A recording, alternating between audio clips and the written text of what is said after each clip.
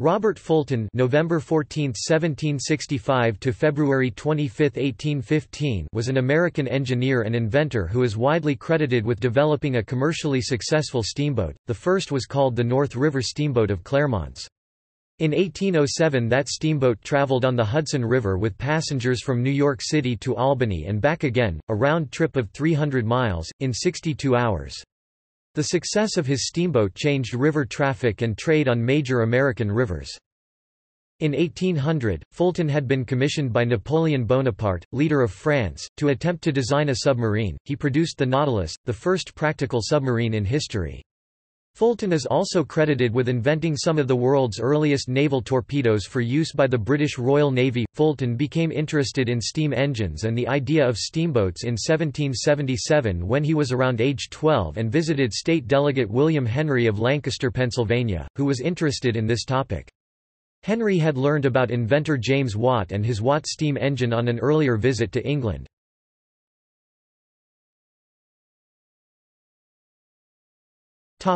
Early life and family. Robert Fulton was born on a farm in Little Britain, Pennsylvania, on November 14, 1765. He had three sisters, Isabella, Elizabeth, and Mary, and a younger brother, Abraham. Fulton's father, Robert, had been a close friend of the father of painter Benjamin West. The younger Fulton later met West in England and they became friends. Fulton stayed in Philadelphia for 6 years, where he painted portraits and landscapes, drew houses and machinery, and was able to send money home to help support his mother. In 1785 he bought a farm at Hopewell Township in Washington County for £80 and moved his mother and family into it. While in Philadelphia, he met a number of prominent figures in the city, including Benjamin Franklin (1705–1706–1790). He was known for both his political and writing abilities and his scientific and inventing knowledge. At the age of 23, Fulton decided to visit Europe.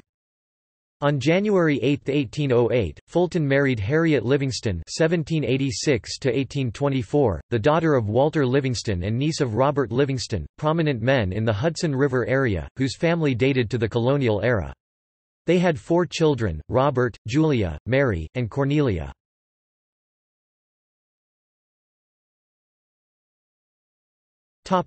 Work. Fulton went to England in 1786, carrying several letters of introduction to Americans abroad from the individuals he had met in Philadelphia. He had already corresponded with artist Benjamin West, and West took Fulton into his home, where Fulton lived for several years. Fulton gained many commissions painting portraits and landscapes, which allowed him to support himself. He continued to experiment with mechanical inventions. Fulton became caught up in the enthusiasm of the canal mania.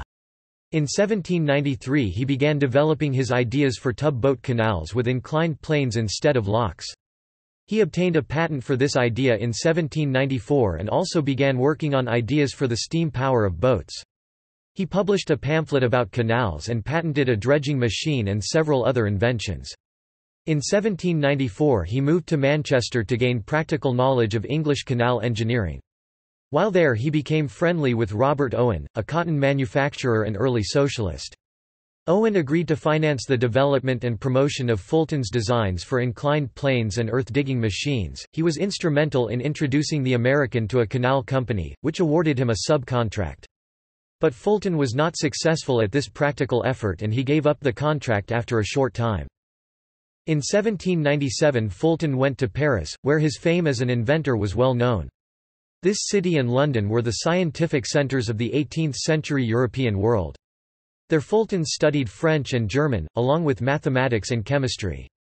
He began to design torpedoes and submarines. In Paris, Fulton met James Rumsey, who sat for a portrait in West's studio, where Fulton was an apprentice. Rumsey was an inventor from Virginia, who in 1786 ran his own first steamboat up the Potomac River nearly as far as Shepherdstown, then in Virginia, now West Virginia. As early as 1793, Fulton proposed plans for steam-powered vessels to both the United States and British governments. In England he met the Duke of Bridgewater Francis Egerton, whose canal, the first to be constructed in Britain, was being used for trials of a steam tug. Fulton became very enthusiastic about the canals. In 1796 he wrote a treatise on canal construction, suggesting improvements to locks and other features. Working for the Duke of Bridgewater between 1796 and 1799, Fulton had a boat constructed in the Duke's timber yard, under the supervision of Benjamin Powell. After installation of the machinery supplied by the engineers Bateman and Sherratt of Salford, the boat was duly christened Bonaparte in honor of Fulton having served under Napoleon. After expensive trials, because of the configuration of the design, the team feared the paddles might damage the clay lining of the canal and eventually abandoned the experiment. In 1801 the Duke, impressed by Charlotte Dundas, constructed by William Symington, decided to order 8 of such vessels for his canal. After he died in 1803, the estate executor cancelled the order. Symington had successfully tried steamboats in 1788, and it seems probable that Fulton was aware of these developments. The first successful trial run of a steamboat had been made several years earlier in the United States by inventor John Fitch, on the Delaware River on August 22, 1787. Attendees included delegates from the Constitutional Convention, who were observing while taking a break from their summer-long sessions at Independence Hall. The steamboat was propelled by a bank of oars on either side of the boat. The following year Fitch launched a 60-foot (18 meters) boat powered by a steam engine driving several stern-mounted oars. These oars paddled in a manner similar to the motion of a swimming duck's feet. With this boat he carried up to 30 passengers for hire on numerous round-trip voyages on the Delaware River between Philadelphia and Burlington, New Jersey. Fitch was granted a patent on August 26, 1791, after a battle with Rumsey, who had created a similar invention. The newly created Patent Commission did not award the broad monopoly patent that Fitch had asked for, but a patent of the modern kind, for the new design of Fitch's steamboat. It also awarded patents to Rumsey and John Stevens for their steamboat designs. The loss of a monopoly caused many of Fitch's investors to leave his company. While his boats were mechanically successful, Fitch failed to pay sufficient attention to construction and operating costs, and he was unable to justify the economic benefits of steam navigation. But decades later, Fulton developed Fitch's concept into a wildly profitable business proposition. In 1797, Fulton went to France, where Claude de Geoffroy had made a working paddle steamer in 1783. He began experimenting with submarine torpedoes and torpedo boats. Fulton also exhibited the first panorama painting to be shown in Paris, Vue de Paris depuis les Tuileries 1800, painted by Pierre Prévost, Jean Mouchet, and Denis Fontaine. The street where this panorama was shown is still called Rue des Panoramas, Panorama Street today. While living in France, Fulton designed the first working submarine, Nautilus, between 1793 and 1797. When tested, his submarine operated underwater for 17 minutes in 25 feet of water. He asked the government to subsidize its construction, but he was turned down twice. Eventually he approached the Minister of Marine and in 1800 was granted permission to build. The shipyard Perrier in Rouen built it, and the submarine sailed first in July 1800 on the Seine River in the same city. In France, Fulton met Robert R. Livingston, who was appointed as U.S. ambassador to France in 1801. He also had a scientifically curious mind, and the two men decided to collaborate on building a steamboat and to try operating it on the Seine. Fulton experimented with the water resistance of various hull shapes, made drawings and models, and had a steamboat constructed. At the first trial the boat ran perfectly, but the hull was later rebuilt and strengthened. On August 9, 1803, when this boat was driven up the River Seine, it sank. The boat was 66 feet (20.1 meters) long, 8 feet (2.4 meters) beam, and made between 3 and 4 miles per hour (4.8 and 6.4 kilometers per hour) against the current. In 1804, Fulton switched allegiance and moved to England, where he was commissioned by Prime Minister William Pitt the Younger to build a range of weapons for use by the Royal Navy during Napoleon's invasion scares. Among his inventions were the world's first modern naval torpedoes, modern mines. These were tested, along with several other of his inventions, during the 1804 raid on Boulogne, but met with limited success. Although Fulton continued to develop his inventions with the British until 1806, the decisive naval victory by Admiral Horatio Nelson at the 1805 Battle of Trafalgar greatly reduced the risk of French invasion. Fulton was increasingly ignored. In 1806, Fulton returned to the United States. In 1807, he and Robert R. Livingston built the first commercially successful steamboat, North River Steamboat, later known as Claremont. Livingston's shipping company began using it to carry passengers between New York City and up the Hudson River to the state capital Albany. The Claremont made the 150-mile trip in 32 hours. Passengers on the maiden voyage included a lawyer Jones and his family from Bethlehem, Pennsylvania. His infant daughter Alexandra Jones later served as a Union nurse on a steamboat hospital in the Civil War. From 1811 until his death, Fulton was a member of the Erie Canal Commission, appointed by the Governor of New York. Fulton's final design was the floating battery Demologos. This first steam-driven warship in the world was built for the United States Navy for the War of 1812. The heavy vessel was not completed until after Fulton's death and was named for him in his honor. From October 1811 to January 1812, Fulton, along with Livingston and Nicholas Roosevelt (1767–1854), worked together on a joint project to build a new steamboat New Orleans, sturdy enough to take down the Ohio and Mississippi rivers to New Orleans, Louisiana. It traveled from Pittsburgh, Pennsylvania, with stops at Wheeling, Virginia, Cincinnati, Ohio, past the Falls of the Ohio, at Louisville, Kentucky, to near Cairo, Illinois and the confluence with the Mississippi River, past St. Louis and down past Memphis, Tennessee and Natchez, Mississippi to New Orleans on the Gulf of Mexico coast. This was less than a decade after the United States had acquired the Louisiana Territory from France. These rivers were not well settled, mapped or protected. By achieving this first breakthrough voyage and also proving the ability of the steamboat to travel upstream against powerful river currents, Fulton changed the entire trade and transportation outlook for the American heartland. Fulton was elected a member of the American Antiquarian Society in 1814. Fulton died in 1815 in New York City from tuberculosis, then known as consumption.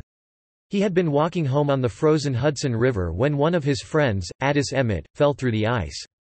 In the attempt to rescue his friend, Fulton got soaked with icy water. He is believed to have contracted pneumonia. When he got home, his sickness worsened. He was diagnosed with consumption and died at 49 years old. He is buried in the Trinity Church Cemetery for Trinity Church Episcopal at Wall Street in New York City, near other notable Americans such as former U.S. Secretaries of the Treasury, Alexander Hamilton and Albert Gallatin. His descendants include Corey Lidle, a former Major League Baseball pitcher.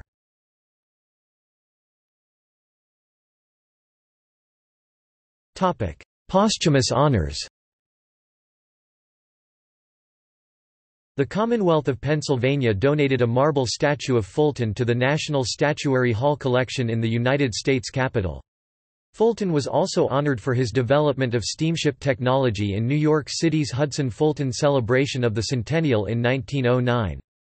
A replica of his first steam-powered steam vessel, Claremont, was built for the occasion. Many places in the U.S. are named for Robert Fulton, including 5 ships of the United States Navy have borne the name USS Fulton in honor of Robert Fulton. Fulton Hall at the United States Merchant Marine Academy houses the Department of Marine Engineering and included laboratories for diesel and steam engineering, refrigeration, marine engineering, thermodynamics, materials testing, machine shop, mechanical engineering, welding, electrical machinery, control systems, electric circuits, engine room simulators and graphics. Bronze statues of Fulton and Christopher Columbus represent commerce on the balustrade of the galleries of the main reading room in the Thomas Jefferson Building of the Library of Congress on Capitol Hill in Washington, D.C. They are 2 of 16 historical figures, each pair representing one of the 8 pillars of civilization.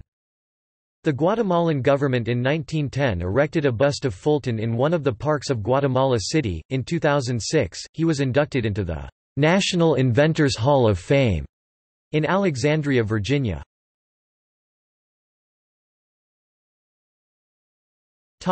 In popular culture. Referenced in The Phil Silvers Show. In episode 19 of Series 1 titled, The Revolutionary War, a soldier bought 4 tickets to his birthday ball. The show aired on January 24, 1956. A probably largely fictionalized account of Fulton's role was produced by BBC Television. In the first serial, Triton 1961, remade in 1968, two British naval officers, Captain Bellwether and Lieutenant Lamb, are involved in spying on Fulton while he is working for the French. In the second serial, Pegasus 1969, they are surprised to find themselves working with him after he changed sides. 20th Century Fox in 1940 released the film Little Old New York, a highly fictional telling of Fulton's life from his arrival in New York to the first sailing of Claremont. British actor Richard Greene stars as Fulton with Brenda Joyce as Harriet Livingston. Much attention is given to Alice Faye and Fred McMurray as wharf friends who help Fulton realize his dream amid problem after problem. It was based on a play by Rita Johnson Young. The views of an 1807 New York harbor are particularly elaborate and convincing. In the children's TV series, Tugs, a steam-powered ferry is named Fulton Ferry, named after the Fulton Ferry Company, founded by Fulton in 1814. A Robert Fulton cartoon character appears in Casper the Friendly Ghost short film titled, Red, White, and Boo. Author James McGee used Fulton's experiments in early submarine warfare against wooden warships as a major plot element in his novel, Ratcatcher. Invasion. ISBN 9780340961155, the 10th novel in Kidd, early 19th century, Napoleonic Wars. Naval Warfare series by Julian Stockwin, also uses Fulton and his submarine as an important plot element.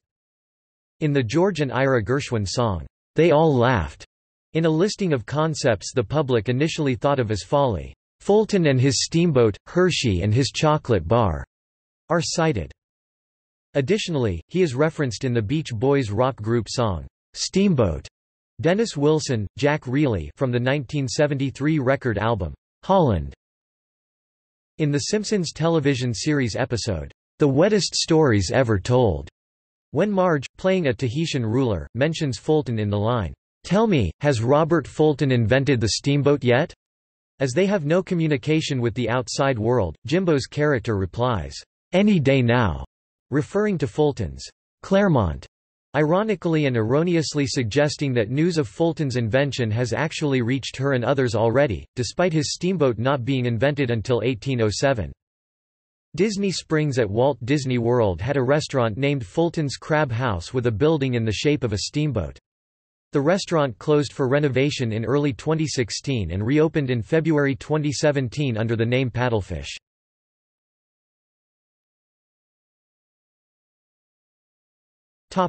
Gallery. Publications: Torpedo War, and Submarine Explosions, published 1810. A Treatise on the Improvement of Canal Navigation, 1796. From the University of Georgia Libraries in DJVU and layered PDF formats. A Treatise on the Improvement of Canal Navigation, 1796. From Rare Book Room.